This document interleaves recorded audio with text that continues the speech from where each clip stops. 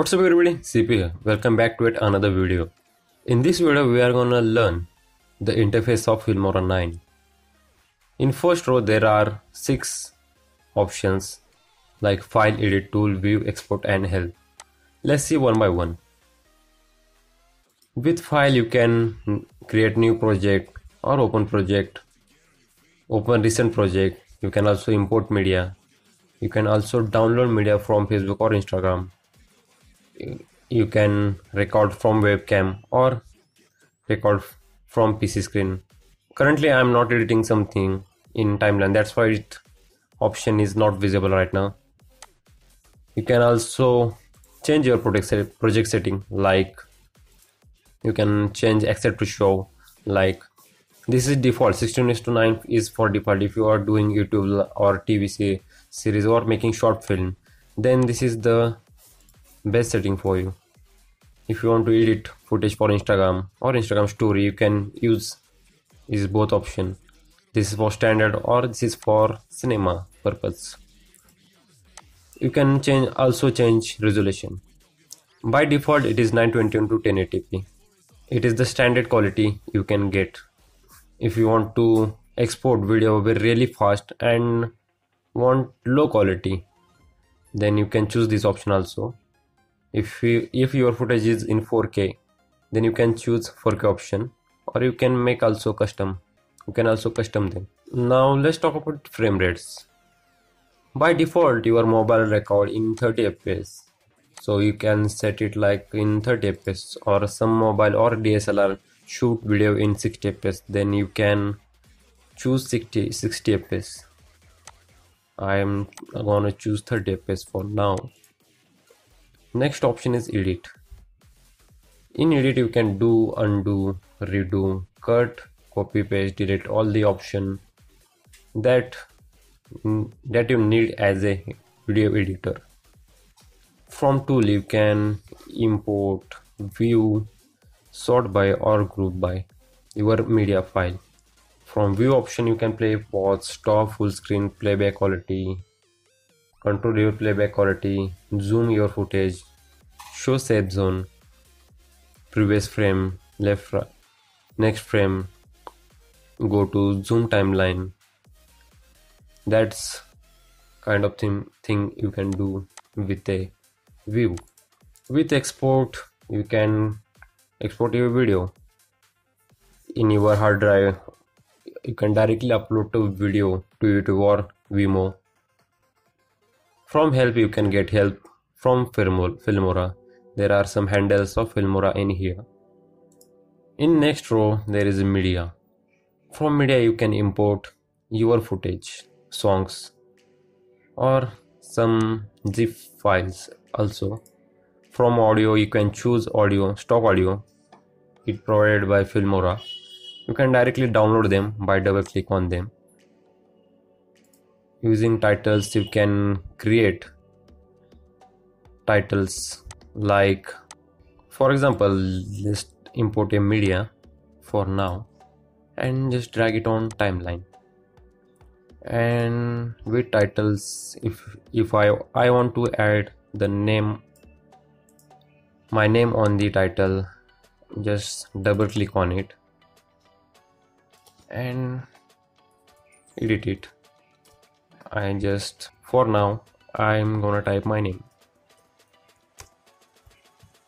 and click on OK.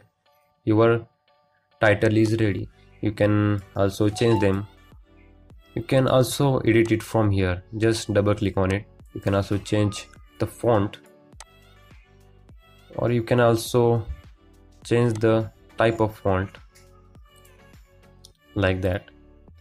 There is some option. You can also add an animation to that text. Right now I'm not gonna do any animation, just play that one. That's it. You can do it like that. You can also do end screen. If you have a huge team, you want to add the name of your writer, director, like thing like that, you can also do that.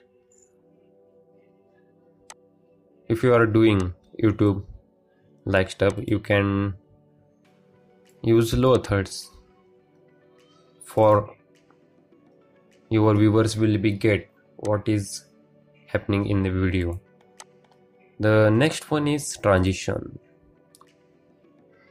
There is a lots of option in transition. The 3D transition is the best one. I like that. Transition comes handy when you have two clips and you have to give the something effect in two clips, then you choose transition. Just take another footage for better understanding. I'm gonna choose this footage and add this transition in between that both footage. Let's play that footage. You can see here the how cool is that. You can add multiple transitions or you can choose different one by clicking the transition. From effects you can change your footage like it is shooted like James Bond movies or like it's shooted in 70s, things like that. You can also convert your footage in black and white also, things like that you can do with. From elements you can add elements like this love button. Just drag it down on your clip and just play it. You can see here the love symbol is here. You can also change it. Just double click on it and you can resize them also.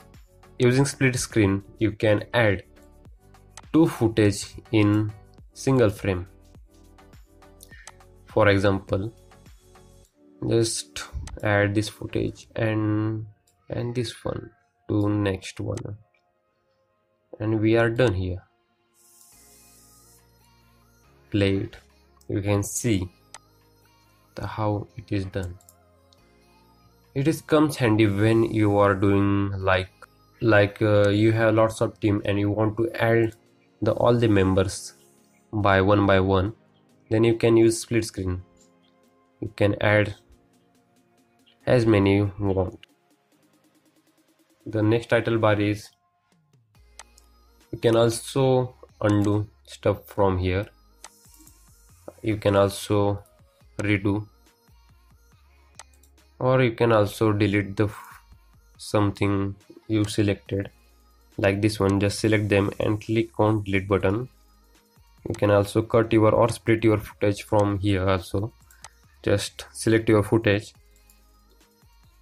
and press the cut button and your footage is split in two parts. You can also crop and zoom from here. You can also speed up your footage.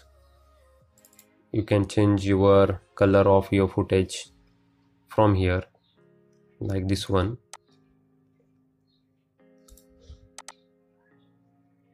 You want to add green screen effect in your footage, you can also do them. What is green screen effect? It is like VFX.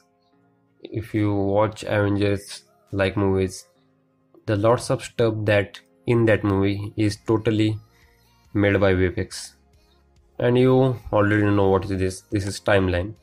You can add tracks like video track or audio track. You can also delete them or empty them. And this is video track and this is audio track. From here you can lower or make extra your footage to see more frames. This is preview window. From here you can change your project aspect ratio, playback quality. If your footage in 4K and the preview window is not supporting, then you can make it half or 1/8. You can also zoom your video. From here, this button is for render. If some part of your footage is taking time, you can click on render button. After rendering, your footage will be show perfectly. You can also do voiceover from here, and this is for you can add a marker from here. If you want to maximize your timeline, you can choose also from here.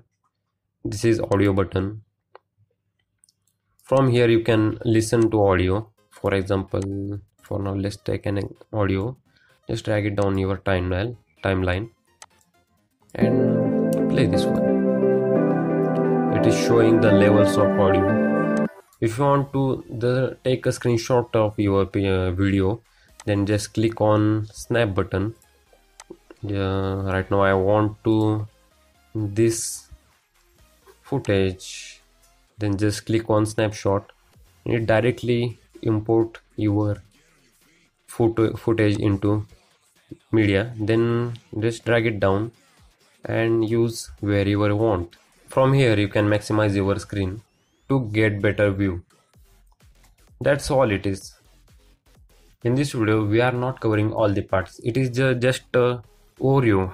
This is just it is just an idea. If you go further in tutorial, you will use all the tools you need, so don't get irritated or confused. For now, that's it for today's video. I will see you guys in the next one.